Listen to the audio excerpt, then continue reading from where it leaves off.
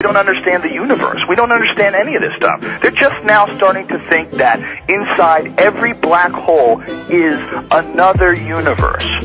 Wrap your fucking head around that. They think this is a new theory among scientists, not people like me, but among scientists. They believe that inside every galaxy is a supermassive black hole. And the newest theory is that inside every supermassive black hole is another universe with hundreds of billions of galaxies, each with a black hole at the center, each containing another universe with hundreds of billions of galaxies.